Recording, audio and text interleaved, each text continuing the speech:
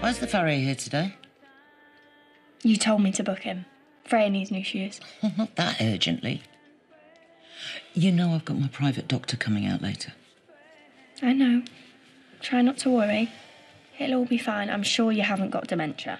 Look, I know you're trying to help, but you can't possibly know that. You know how many stupid mistakes I've been making? Yeah, but I have a really good feeling about this. You're going to get the all clear.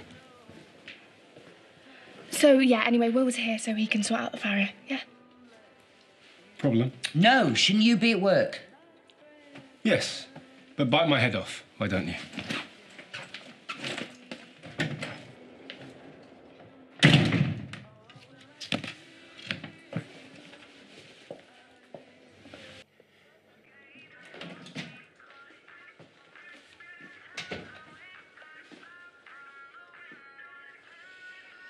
You don't need to lurk anymore, Detective Dingle.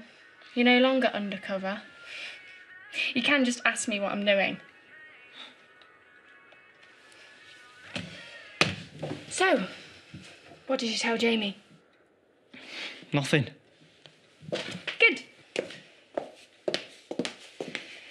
And is he still suspicious of me? Depends. What were we up to? Well, no good. Odds. Saw you checking your banking app. I've got the same one. Ah, well, don't tell Kim. She'll probably lecture me about my work-work balance. But, you know, I know what I'd rather be doing right now. What? Drinking orange juice and lemonade. What did you think I meant? I could have a cold one. Been chopping wood all morning. With an axe. Cool. I was talking about doing some axe throwing classes up at the Hop. I've done that before. No way, really? I beat Kane. He was fuming. Yeah, I bet. I can show you if you want. Well, isn't that a bit dangerous? Not if we're careful. Busy are you, Noah? I'm on my break. No, was just offering to show me how to throw an axe. Who knows? Might come in handy one day.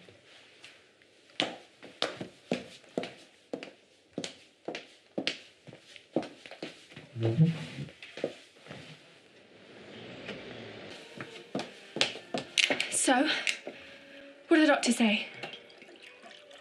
Kim, what did she say? Was it bad news or? Oh my God.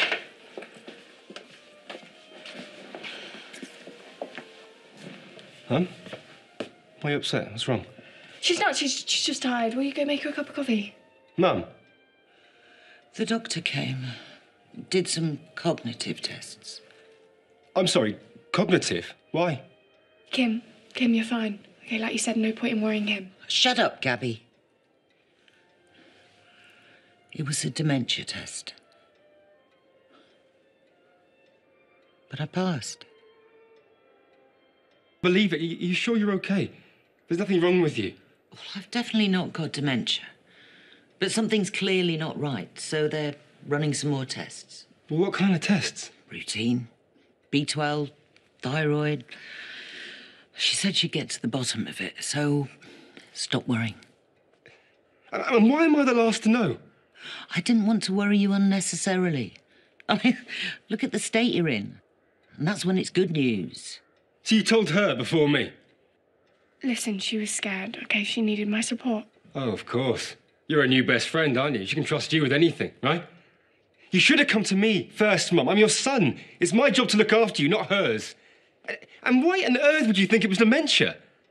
Well, her dad died of Alzheimer's like mine. Ah, so you put it in her head? Well, of course not. Why would she do that? Ask Gabby. She did it because she's playing you. Lying to you all this time, letting you think you're ill. No, you've got it wrong. I made a few mistakes at work, some stupid accounting errors.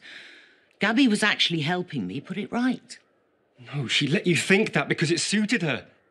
Suited her how?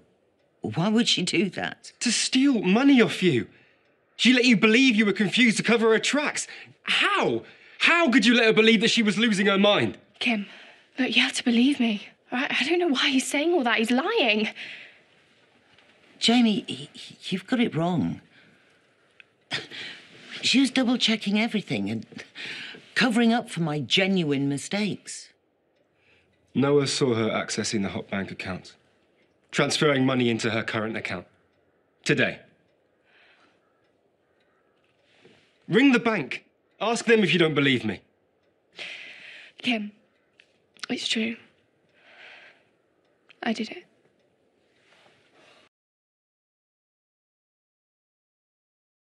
Kim, I am so sorry. You know, I was genuinely putting some of the money back earlier, I swear. Oh, give it up, Gabby. Mum's not going to believe the waterworks any more than I am. I can't believe you could be so heinous. I didn't plan it that way. You know, but when you accused me of stealing, I panicked. You knew what I'd been through with my father. You empathise because you've been through the same thing. That is what's so unforgivable. I know. You used my fear to put me off the scent. I have been through hell because of you. I knew it was wrong and I hated myself, but I didn't know how to get out of it. You could have fessed up at any time. I couldn't risk it. I knew you'd never forgive me if you found out. So what was the plan? I don't know, just pay the money back. But keep the designer wardrobe. I don't even know why I bought all this. I was just in such a mess. It was calculated and cruel. Oh, you know what? Like you're so squeaky clean. Getting Noah to spy on me. With good reason, as it turns out. But I'll admit, it did lack the ambition of your crime. Kim, look, I admit I got tempted and I stole that money. But once the enormity of what I'd done dawned on me, I genuinely didn't know what to do. So you thought, I'll gaslight Kim. Make her think that she's gone senile or mad. What would your father say? Kim, please don't call the police. Give me one good reason why I shouldn't have you arrested.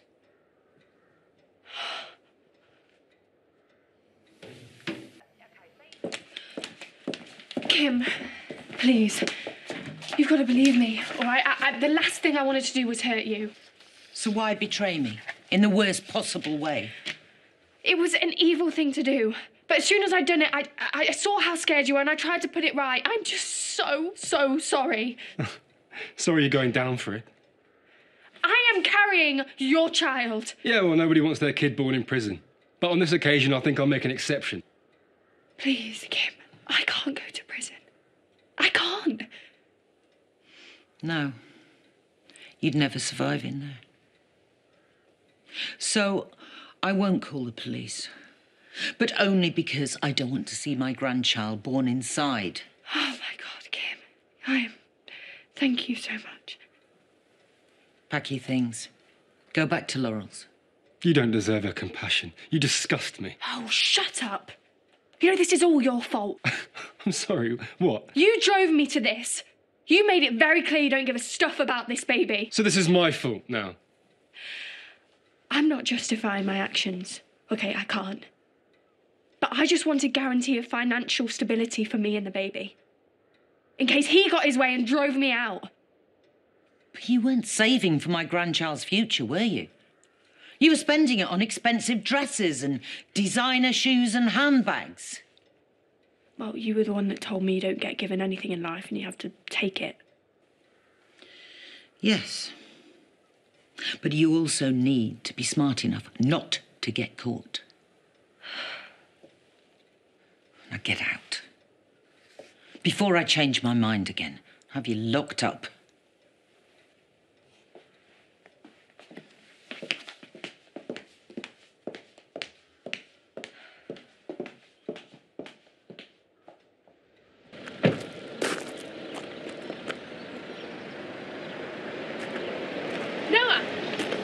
Noah, come here. I want to talk to you. Noah! You were playing me. Pretending to like me. What did you think was going to happen between us? Did we start dating? I'm pregnant, you idiot. Get over yourself. Like I'd ever fancy you. Well, clearly not, because you wouldn't have grasped me up otherwise. But anyway, you go ahead and trust that snake Jamie. See how that works out for you. Kim liked you, and you blew it. And now you're out for good. Suck it up. No. No, this isn't over. Once Kim's heard what I've got to say, I'll be back. And Jamie will be the one who's sucking it up.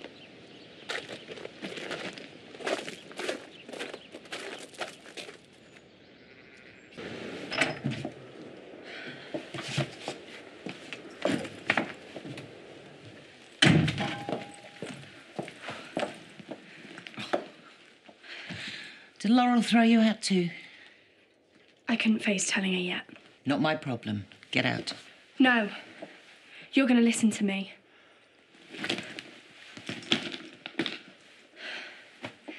I did take that money for me and the baby. Yes, I went on a bit of a spending spree, but I think that was the guilt. Because I knew right away that I'd blown it with you. You could have come to me with your fears about the baby. Or just come clean about taking the money. Yes, and I wish I did. Because I am so gutted that I've hurt you. You're just worried Jamie will change my mind about involving the police. No, you go ahead. You call them, because it won't change what I've got to say. And I don't expect you to believe me, because why would you? You know, I hate myself right now, so God knows what you must think.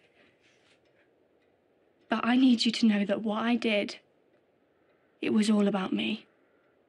It was not a reflection on you. You have been nothing but kind to me, Kim. Like a second mum. And yet you preyed on my worst fears. You fueled my paranoia about my health.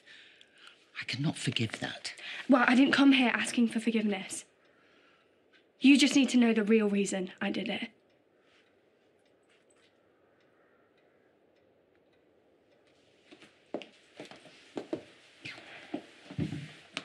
I used your worry about dementia to cover my tracks in that moment. I could not believe that I'd gone there. But it just snowballed. And the fact that my dad died of it should have stopped me. Not given me the idea to use it. My dad was my rock. No matter how flaky Mum was, I know that he'd always be there for me. And then one day, you know, he started disappearing. Bit by bit.